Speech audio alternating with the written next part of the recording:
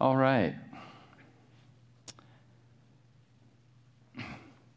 Please, is that too loud or it's echoing to me? Maybe turn it down just a tad. Please get a handout for today. We are going to be in one of the great chapters in the Old Testament for the next couple weeks, half of it today and half of it next week, Daniel chapter 3. And I pray that we'll just be so encouraged by seeing God and the faith of these three young men in the midst of this very dark and antagonistic society against them. So should be a good time today. Should be a very good time for us to reflect upon what God does in the hearts of his people for his glory. So let's go ahead and pray and ask the Lord to bless our time together and dive into Daniel chapter 3. Father, we have one desire this morning, truly, and it's to behold you, to see your glory and your majesty and your sovereignty and your power and the way you rule over your universe, to fulfill your promises, your word. We're in the midst of a book where we see your plan set forth, the big picture with regard to nations and individuals, as you are moving in all of history to enthrone the Lord Jesus Christ over the eternal kingdom that he will establish on this earth that will move into eternity, into the new heavens and the new earth, as he forever rules over that kingdom under you, exercising all the power of God to the glory of your great name. I pray that we would see that those in the midst of this plan who know you and love you reflect the reality of your work in their hearts. No matter how dark the society gets, no matter how much the opposition is, they remain faithful to you. Not because they're able, but because you're a great God and you bring a great salvation to us. So help us to learn today and behold you and learn how you are so great to keep us in the midst of our society as we see what happened to Daniel's three friends in their society. So, Lord, bring the truth home to our hearts. If any have walked in here this morning and don't know you, may you bring them to yourself through the Lord Jesus Christ. Bring them, Lord God, to salvation, we pray, and stir up the hearts of your people to be more like these young men that we will see today for the glory of your name as well. In Jesus' name we pray these things, Lord, today. Amen. Amen. Okay.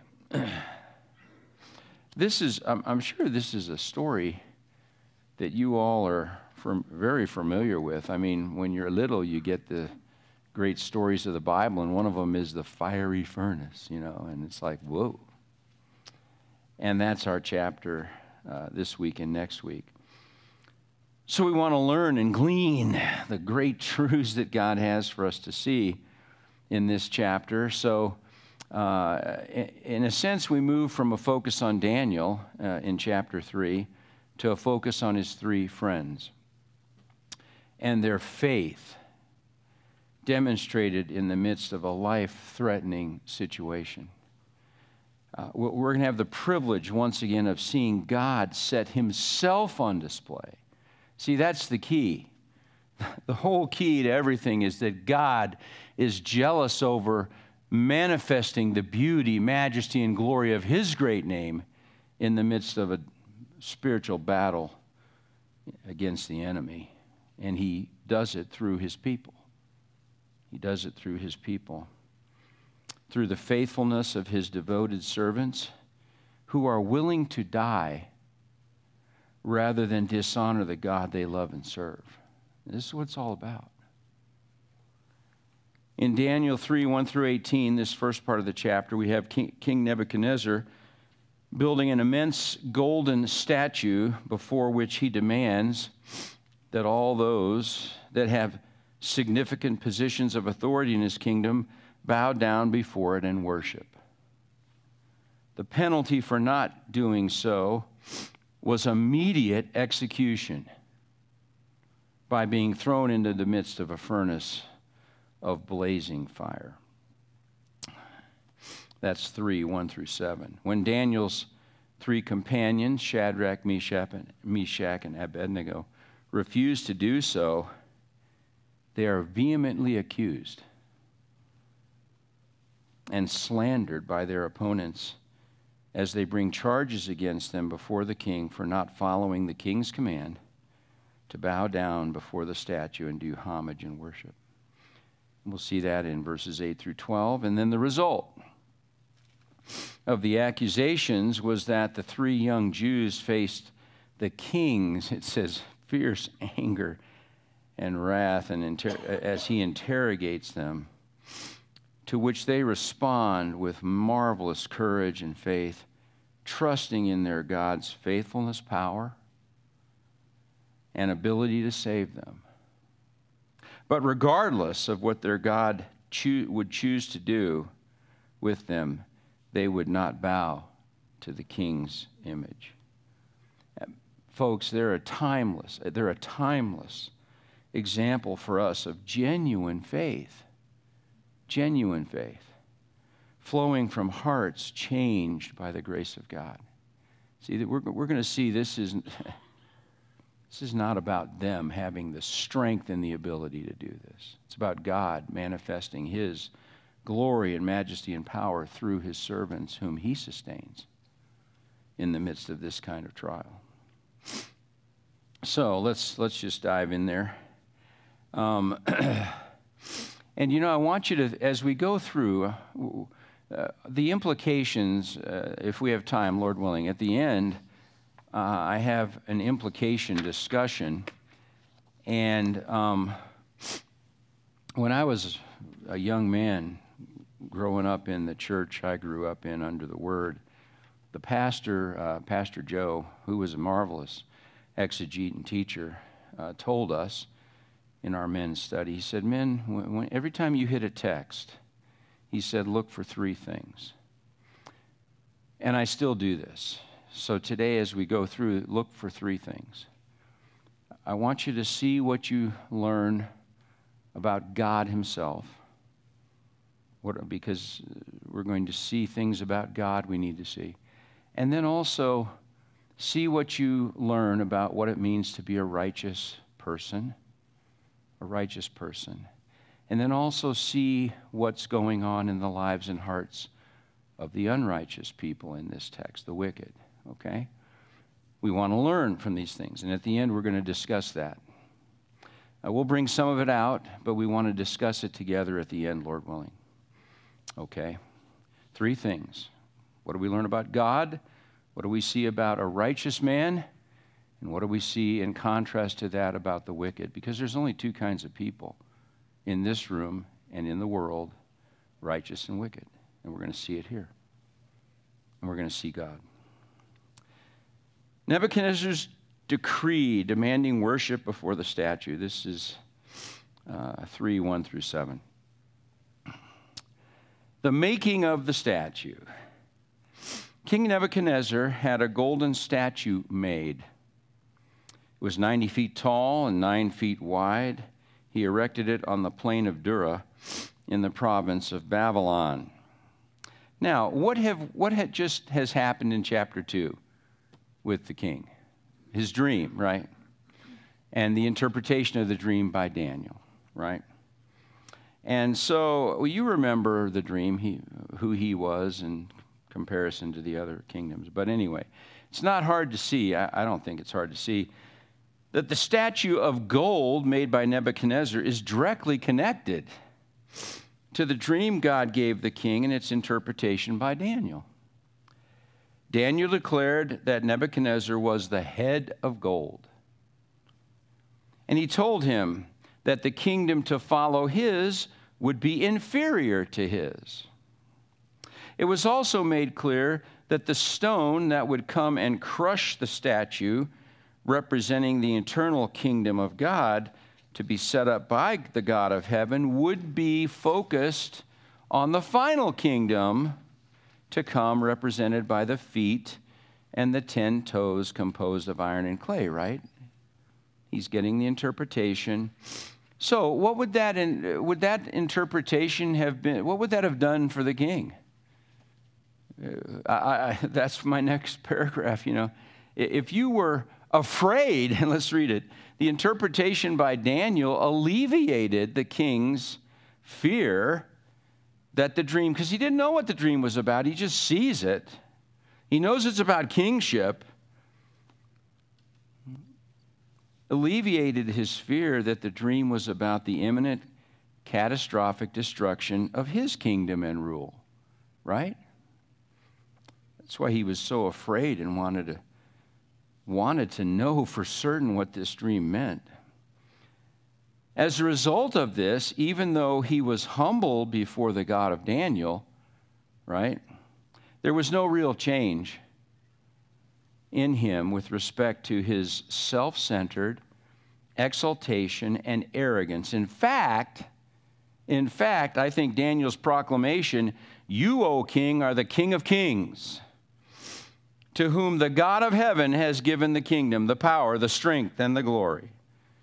And wherever the sons of men dwell, or the beasts of the field, or the birds of the sky, he has given them into your hand and has caused you to rule over them. You are the head of gold." That seems to have fanned the flames of his self-centered arrogance. He doesn't see anything about God in there. It's just about him. You're so great. You have the power. You have the authority. Without a true change of heart, he does what any absolute despot would do. I think riding a wave of egocentric pride, then, he makes this statue 90 feet high and 9 feet wide. It's hard to know exactly what's going on. It may have not been just the statue. That may have included the statue with a stand or something, but it's still a pretty magnificent structure. And it doesn't just have a head of gold. The entire statue is gold, probably gold-plated. That's how they used to do things, even when they built the gold items for the tabernacle. Gold-plated, highlighting his sense of self-importance, right? And he created it on the plain of Dura in the province of Babylon, his home province. Tanner states that he made it all of gold, suggests that this was an egotistical attempt to glorify himself, right? Himself. Whereby he took his God-given authority and turned it to exalting himself, insulting the God who had given him authority and who was to ultimately establish his own kingdom. You see, when men are blind, God does good things, whatever it may be, they don't see God, they just focus on themselves and their own importance.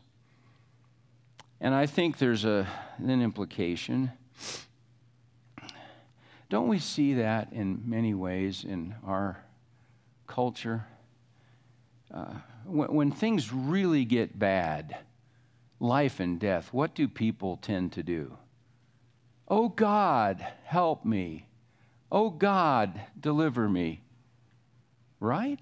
Doesn't matter who they are. They just, God, and then in God's wonderful grace, common grace often, God may deliver people from fear and hardship and humble them, but without a true heart change, they will very quickly forget his gracious deliverance, right?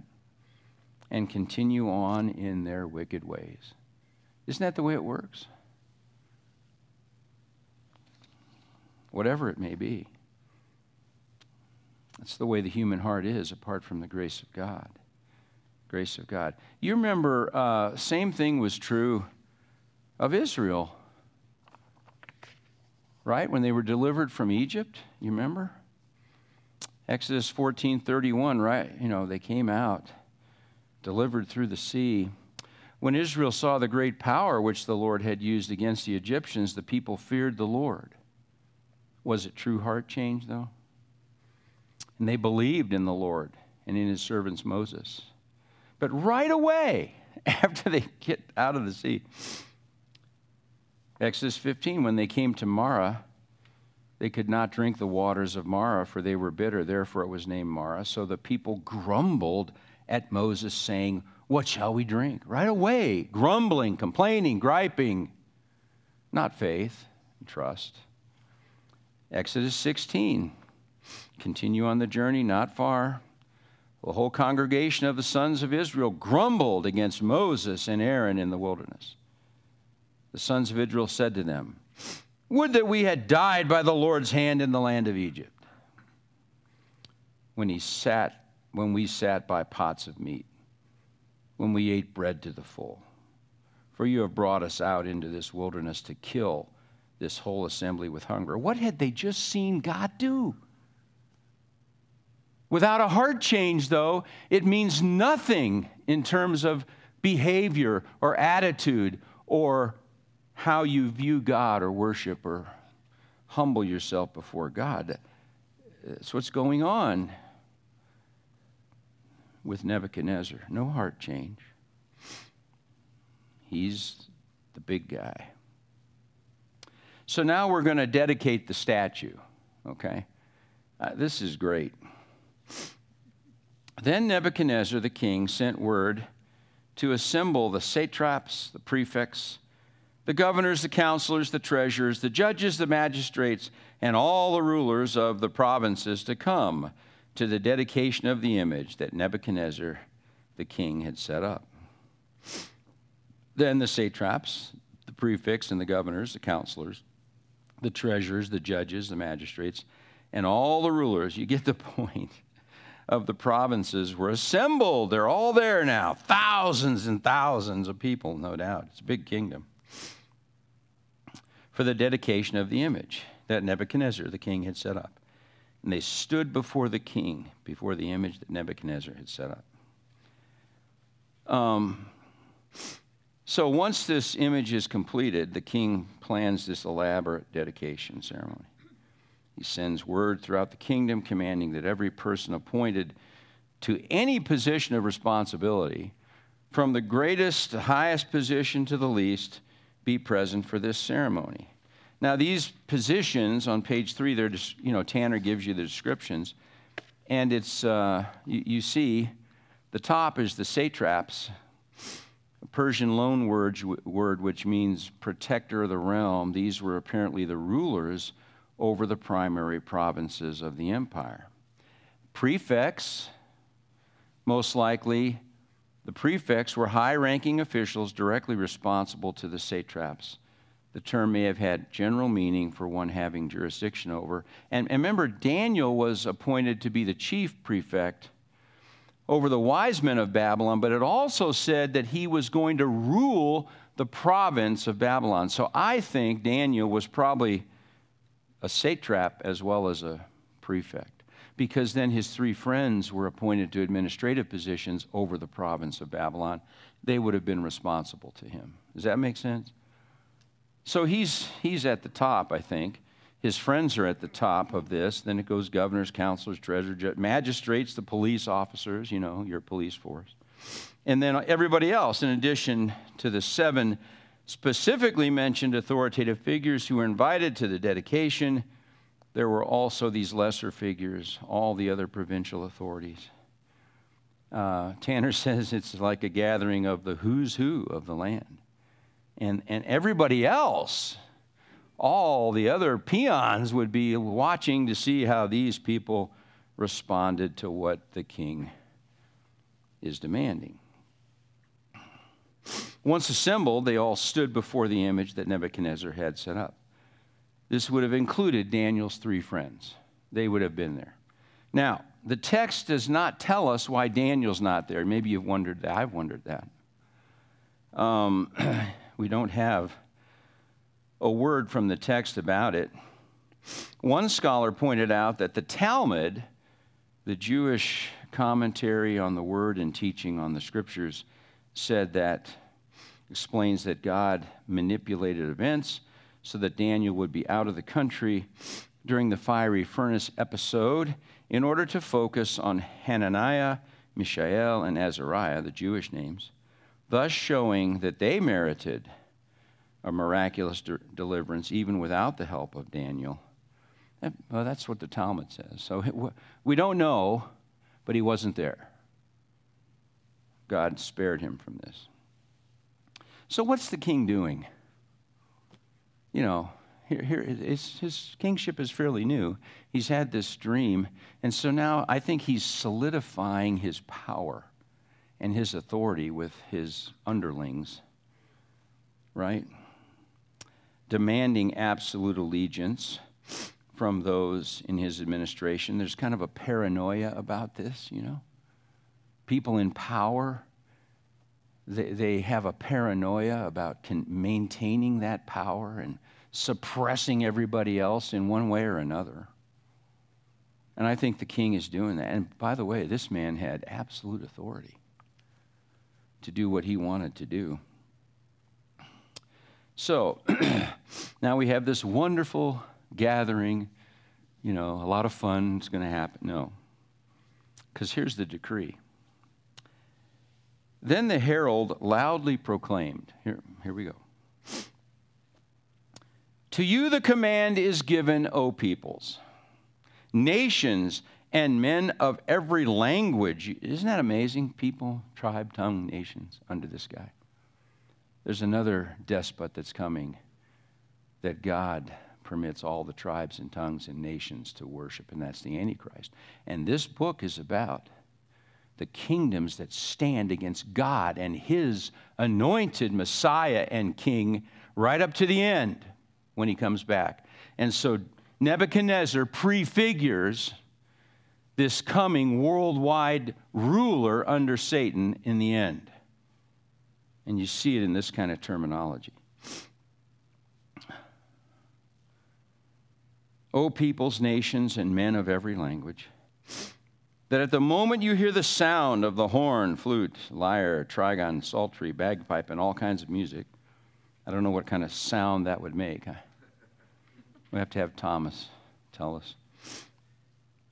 You are to fall down and worship the golden image that Nebuchadnezzar the king has set up.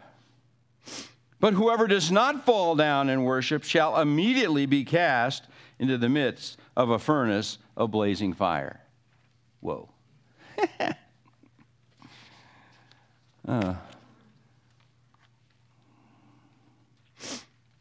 So, let's think again. Page 4, the statue or image was not simply made by the king to be marveled at as a work of Babylonian art, right? The king, in his blind passion for self-exaltation, he now demands that all those assembled, when they hear the sound of the various instruments, all kinds of music, are to fall down and worship or pay homage to the golden image that he had set up. I think this is fair. Many scholars do not think that the king is demanding worship as a god, but that he is demanding homage that goes beyond the normal respect that was proper for him to receive as king. Because Daniel and his 3 friends did do that. You know, when you walk into this guy's presence, you do what you're supposed to do. When you walk into the presence of the President of the United States, there's protocol that's proper for the office. This is going beyond that. This is going beyond that. And we can see that in Daniel 3, verse 28. We're going to get there next week. But The bottom line is he says, whatever the nuance of the meaning sigid in Aramaic worship has, it seems clear from the use of the same term in Daniel 3:28. Okay, and we're going to get there, but listen to this.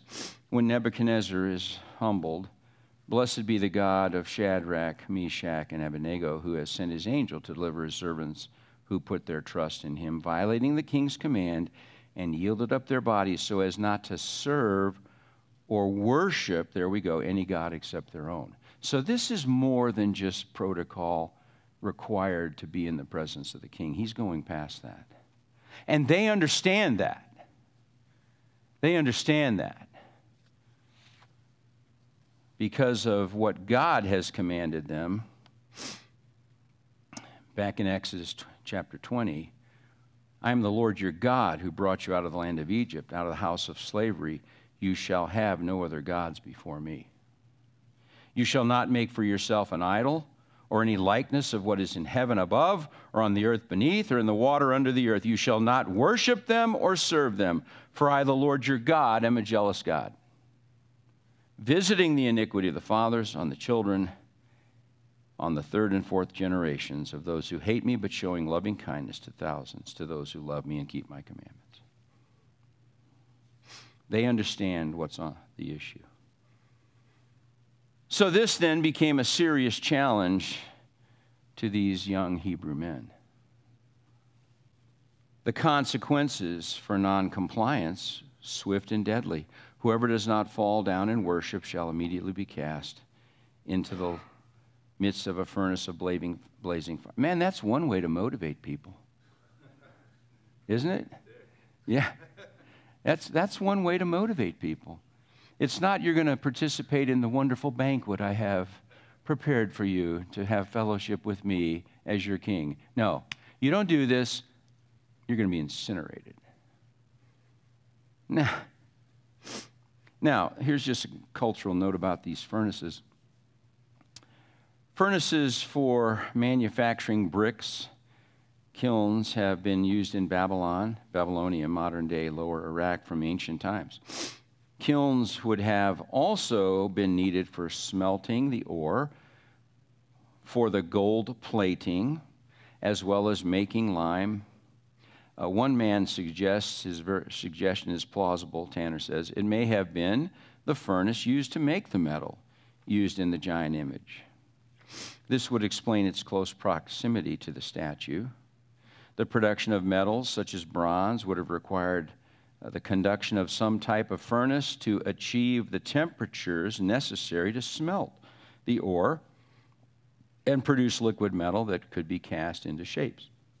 The thought of being cast into such a furnace would have been absolutely terrifying, people. Joyce Baldwin, another commentator, reports that the temperatures in these kilns could reach as high as 1,000 degrees centigrade. That's hot. That's hot.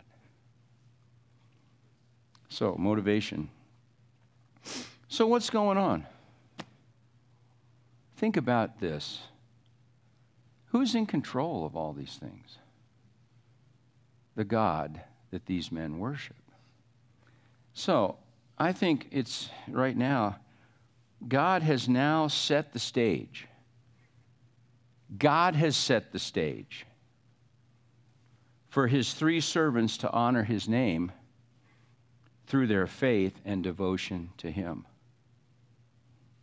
And in delivering them to exalt his name once again before a pagan proud king who will learn, we're going to see next chapter, who will learn, this God, is able to humble those who walk in pride. He's able to do it. Right? Folks, there's a spiritual battle raging under the sovereign control of our God for his glory.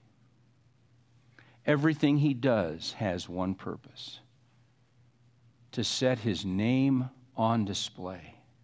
And we have the privilege of being involved in that battle and being used up by him whatever that may mean, to bring glory to his name in the midst of this battle.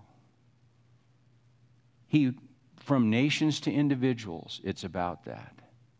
You remember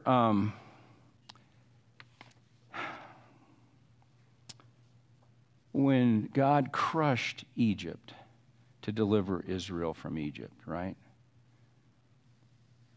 There was a purpose to why he did it, to why he set everything up to deliver them from that nation in the way he did.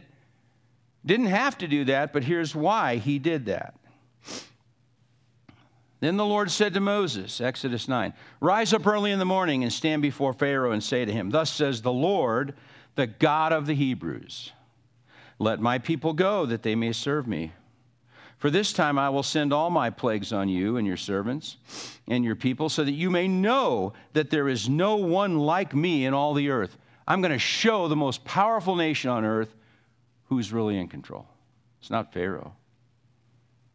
"For if by now I had put forth my hand and struck you and your people with pestilence, you have been cut off from the earth." So why does he do what he's doing? To show and set forth his name, that there's no other God like him. So he puts his people in circumstances where he uses them to show the world his power, his grace, his glory, and who he is. Right? And we're going to see how these men understand that and shine the light on who he is through their faith. Well, here we go. Now, if you're in this audience and you heard the proclamation, what's going to be on your heart? Blow it, baby. I'm going to kneel right away. Therefore, at that time, when all the peoples heard the sound of the horn, flute, lyre, trigon, bagpipe, all kinds of, all the people, nations, and men of every language fell down and worshiped the golden image that Nebuchadnezzar the king had set up. There is not a moment of hesitation. Thousands of pagan subjects and servants of King Nebuchadnezzar gathered before the golden image are quick, and I would add, no doubt eager, to comply with the king's command, given the added motivation of the dire consequences associated with the disobedience. Even if they didn't agree, even if they didn't like this guy, man, that's pretty heavy-handed. Come on, boom, I'm down. To a man, all the peoples, nations, and men of every language fell down and worshiped the golden image that Nebuchadnezzar had set up. And we're going to, as Revelation progresses and you get to the end and you see the kingdom of the Antichrist, in spite of seeing God judge the world, they bow the knee to this false Messiah and worship him to a man. Yes. Was it, like I know you said Nebuchadnezzar's God was Marduk or whatever. Yeah. Was it, did they make statues of Marduk? Yeah, they did. And Right to worship in the land? Yeah. Or was it a change to actually have to worship a statue? Well, not most theologians think it's not a statue of a god, but some think it's Nebuchadnezzar's connection to Marduk that he's promoting. I understand that. I'm just thinking, it's not even like they're worshiping Nebuchadnezzar, they're worshiping a statue. Yeah, that's the point. It goes beyond just bowing before the king as he comes and says, "Here's the king," and everybody bows. This has to do with a worship that is inappropriate, that he's demanding, that they understand and that he admits later. Okay? So it's kind of a heavy-handed way of demanding this kind of allegiance from all of his people who are in control of all things. And I think it's also to show he has the power to just snuff you out if you don't obey, right? He has the power to do that. What kind of guy is this? He's a hard-hearted pagan The phrase, you know, power corrupts, but absolute power corrupts absolutely. You can see that in this guy. There's nothing good about him in that sense. So, to a man, all bowed before the statue except 3 young Hebrew men. 3 out of thousands. Can you imagine? And they're at the top of the administration chain, and so when everybody bows, they're standing up. It's so obvious. Oh my gosh. So, they're accused of defying the king's order, verses 8 through 12. For this reason, at that time, certain Chaldeans came forward and brought charges against the Jews. And in verses 9, 10, and 11, they remind the king of his decree. Okay, they remind him of his decree and what should happen to those who do not. And in verse 12, they say, there are certain Jews whom you have appointed over the administration of the province of Babylon, namely Shadrach, Meshach, and Abednego. These men, O king, have disregarded you. They have not served your gods or worshiped the golden image which you have set up. Now, let's think about this a minute. You remember at the end of chapter 2, we have Daniel and his 3 faithful friends promoted by the king, Nebuchadnezzar, to the highest administrative positions of authority in his kingdom. Daniel was made ruler over the whole province. His 3 friends were appointed to positions under him of administrators over the province of Babylon. It says while Daniel was at the king's court. I don't think it's hard to imagine the envy and jealous hatred that those over whom these young Jewish men were promoted held toward them. I don't think we can understand that. But guess what? Like any natural man, they quickly forgot that it was Daniel and his friends that were responsible for delivering them from the king's rage against them, threatening to tear them limb from limb and to make their houses a rubbish heap. How quickly we forget. They hated these foreigners who pleased the king, but had no regard for their gods or the demonic pagan arts and crafts that they practiced and were experts in. They were made to look like impotent and incompetent when their occult tactics could not help them identify the king's dream and interpretation. And no doubt, don't you think we're looking for a chance to get even with these guys? Right? It's the heart of the natural man. What else? They're just absolutely blind to the glory set on display through Daniel and his companions by the God of heaven. They're just blind to it. Can't see it, neither can the king, even though he was humbled. Now, this is interesting. Just for this reason, at that time, certain Chaldeans, these would have been experts, priests in the Babylonian religion, came forward and brought charges against the Jews. We know this is, you might think, well, they're just being faithful to their gods and trying to do what's right. No. We know that their motives were not about defending their religion in a non-malicious way, because the meaning of the phrase, here we go, page 6, brought charges. Tanner states, these Chaldeans, quote, brought malicious accusations against the Jews. This is a translation of a Semitic idiom which literally means to eat their pieces. What a nice thought.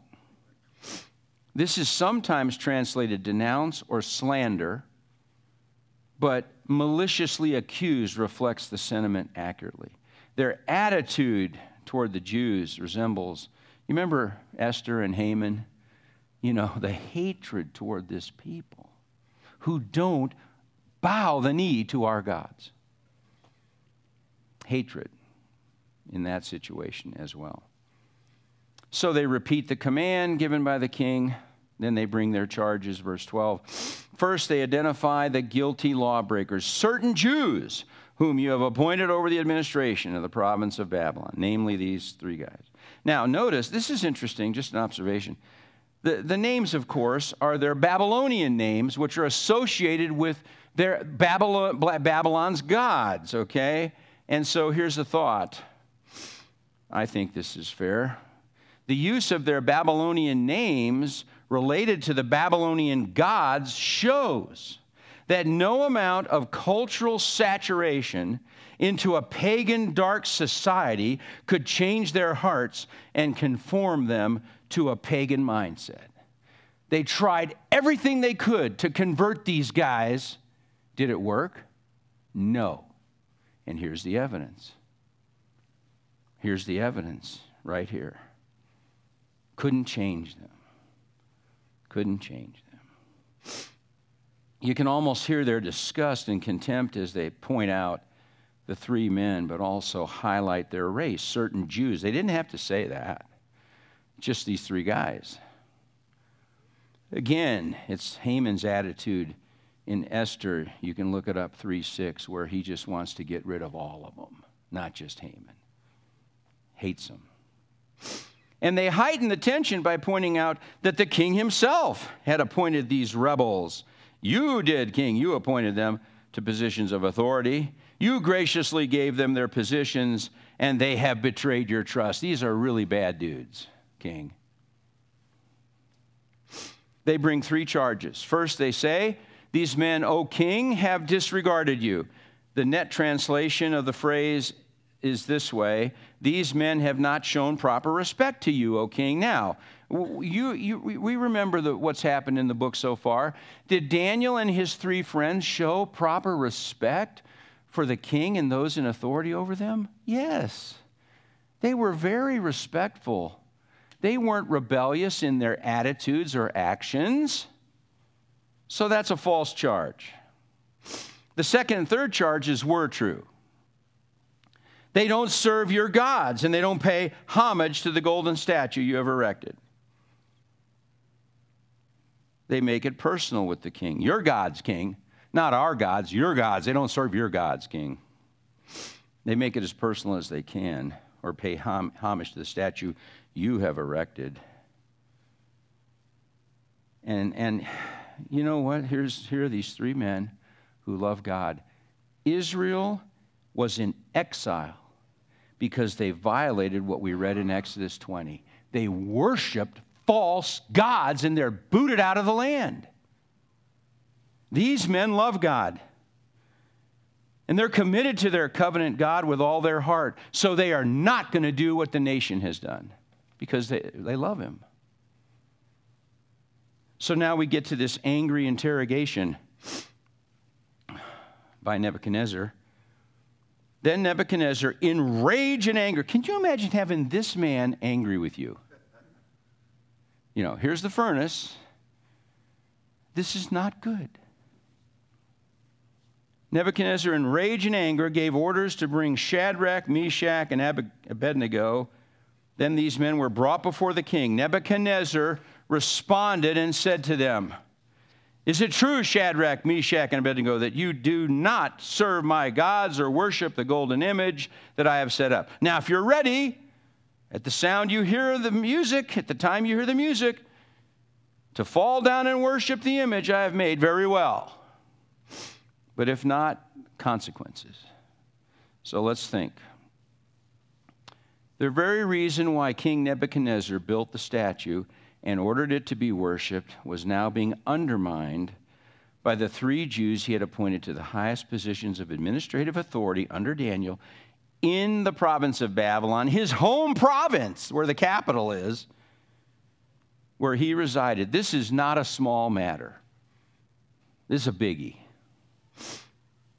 The actions of the three young men threatened Nebuchadnezzar himself, for by not serving the deities that sanction his rule, give him prosperity, protect his life, they denigrate the king's royal standing.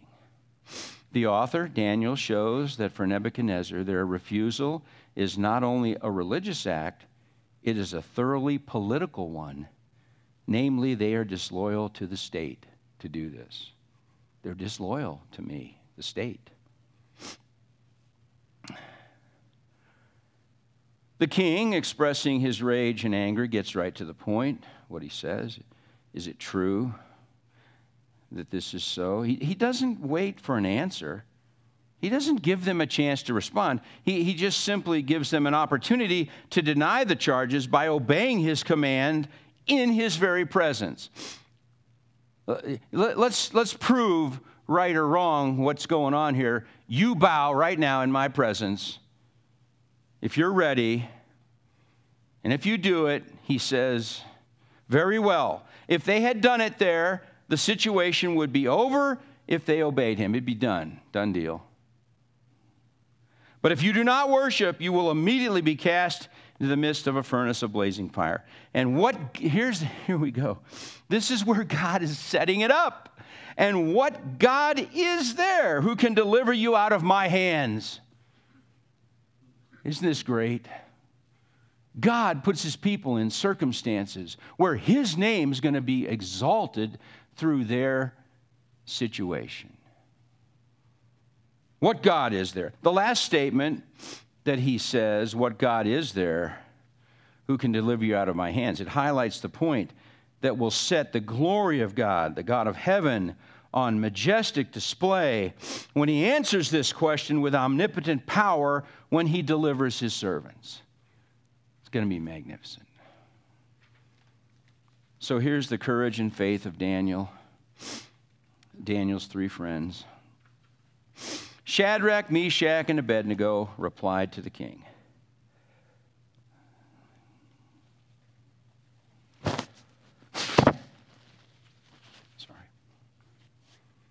O Nebuchadnezzar, we do not need to give you an answer concerning this matter.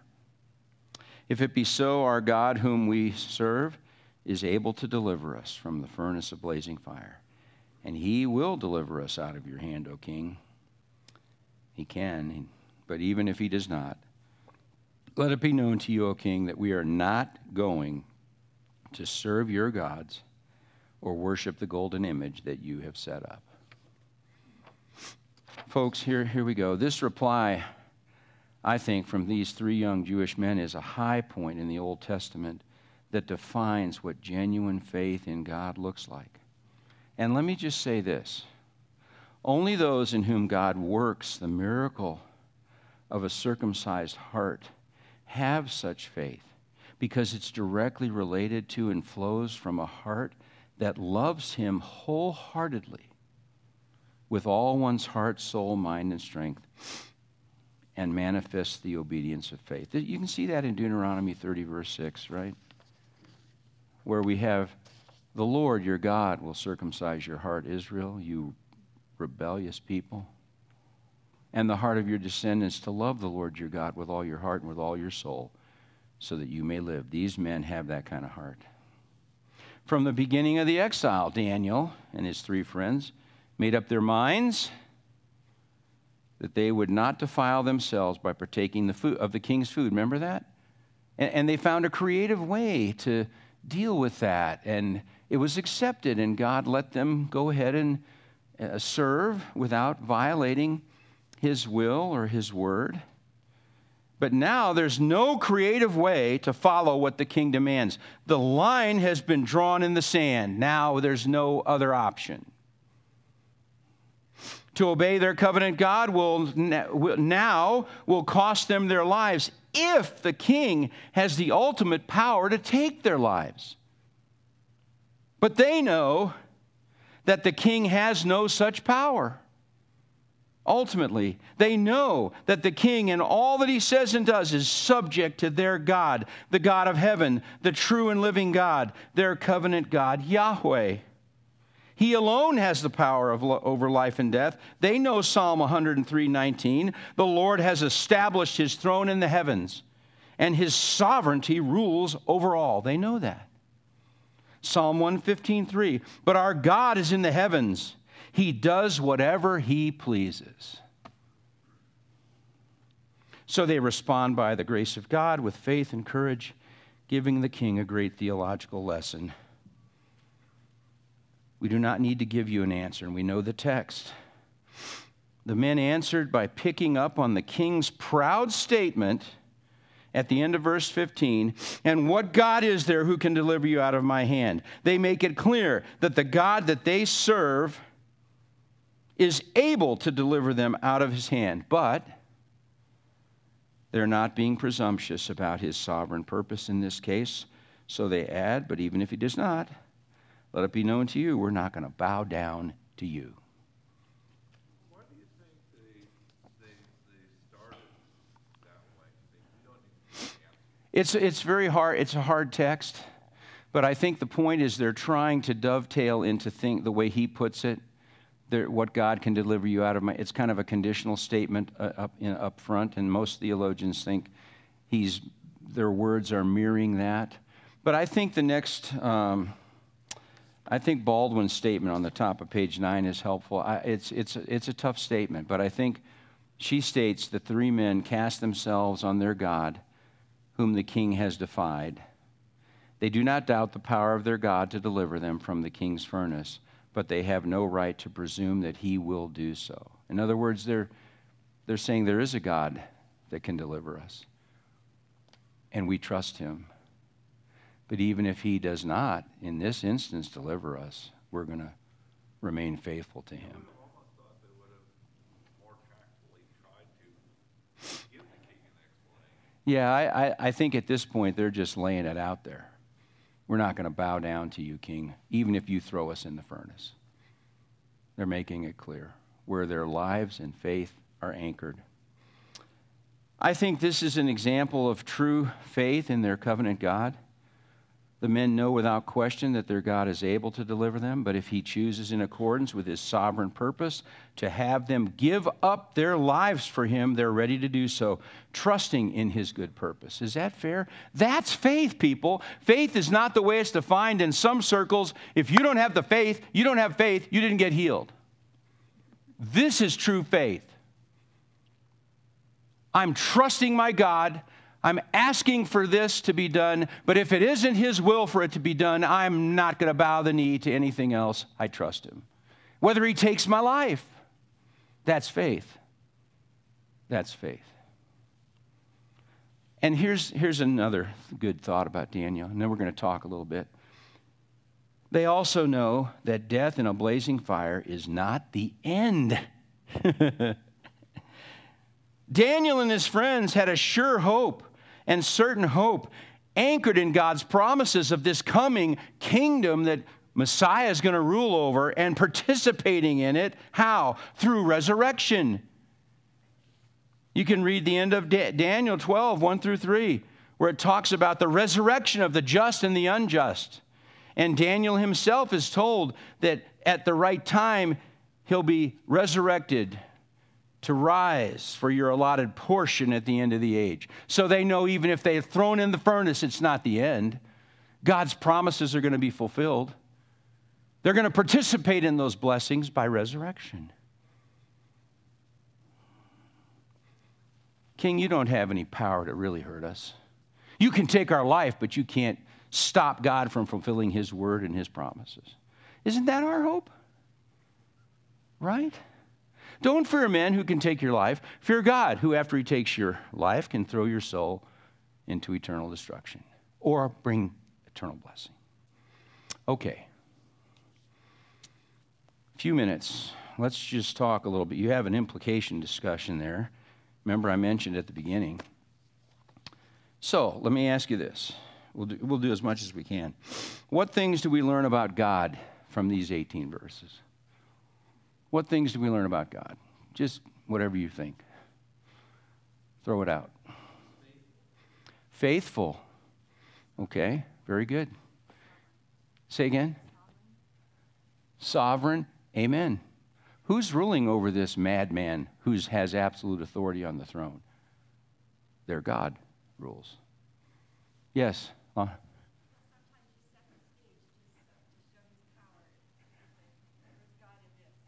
Yeah, amen.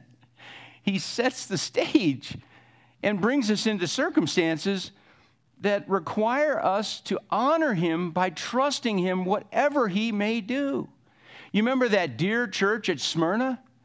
Where the Lord Christ, the risen, exalted Christ, tells them, Satan's going to cast you into prison, some of you, for 10 days. Be faithful unto death, I'll give you the crown of life. I'm going to use you up for my glory and show the world that you love me more than whether you're put to death by a pagan society. Isn't that amazing? That's amazing. Okay, sovereign, faithful. Any other thoughts? Yes, sir. Yeah. Yeah, that's a good point. Here are these young men surrounded by a pagan society, but they love God. And they're bearing witness to that, right? Regardless of everybody else. They're not going along with the crowd. It would have been so easy to bow the knee, but they didn't. Very good. Okay. What things do we learn about the righteous in this passage, the godly, those who know their God? What do we learn?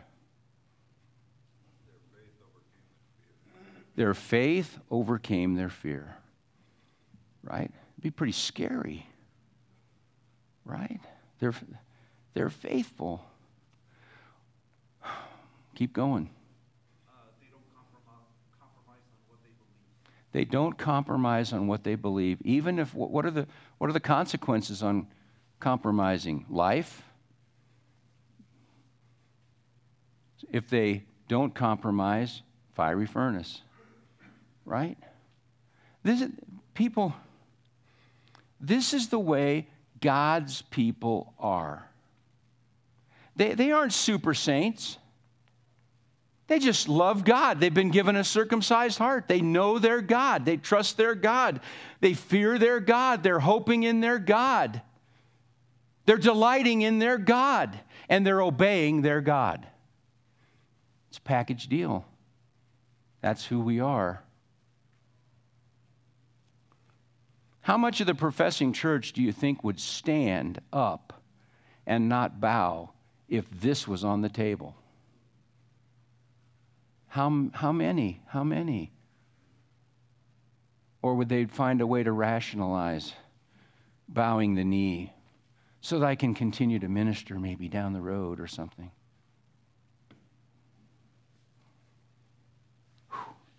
All who desire to live godly in Christ Jesus will be what? Persecuted. To show the world, like the Smyrna church, that you love God more than your own life. Right? The saints in the tribulation, Revelation chapter 12, I think it's verse 11, overcome Satan by the blood of the Lamb and the word of their testimony, not loving their own lives even unto death. That's who these guys are. Sweetie? Say again.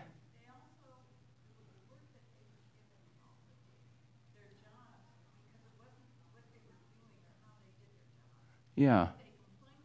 Yeah. Yeah. That's what happens later with Daniel, with the lion's den. That's exactly right. These men, that's why the first charge was false. They did respect him. Okay, what do we learn? Oh, yes, ma'am, go ahead.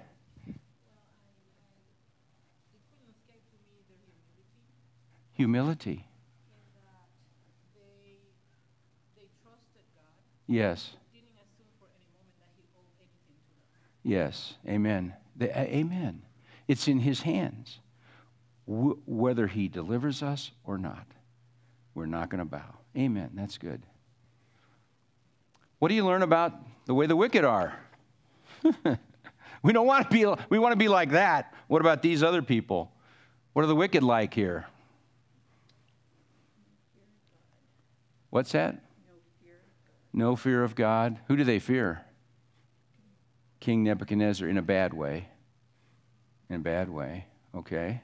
They want to get rid of the three because they're a reminder. Like she said, there was no fear of God, but they are a testimony. Yes. So they want to squelch that. Yes, good, good. They want to get rid of the righteous because it condemns their sinful lifestyle ultimately, right? Is that true today? Oh, man. Just was looking at an article how hate speech is now becoming official if you don't toe the line with LGBTQ teaching. What else about the wicked? Yes, sir. Yes, motivation, jealousy, selfishness, pride, arrogance, self-centeredness, self-absorbed, egotistical, everything about them. Very good. That's excellent. Can you see the contrast in this society between the righteous young Hebrew men and the rest of the society? Dear people, that has to be true for us in our society. Not because it's law, but because you love the God they love, and you're not going to bow the knee to a society that hates him, and they're going to hate you because you love him. Right? Okay. Let's pray. Father, we thank you for this time together. We thank you that you do not change. We thank you for who you are, a faithful, covenant-keeping, sovereign God. And your sovereignty is directly related to your love for us. Lord Jesus, you love us and have released us from our sins by your shed blood. And one day we are going to participate with unimaginable joy and delight in resurrected glory in the kingdom that you're bringing. We can't imagine that. Help us to be faithful. Help us to be like these young men, trusting in your word, your promises, regardless of what you do with our lives, for your glory. Help us to be like them, we pray. Thank you for this time in your word. Dear Lord God, may we love you more deeply. Thank you for showing us your beauty in the face of Jesus Christ, our Savior. In his name we pray. Amen.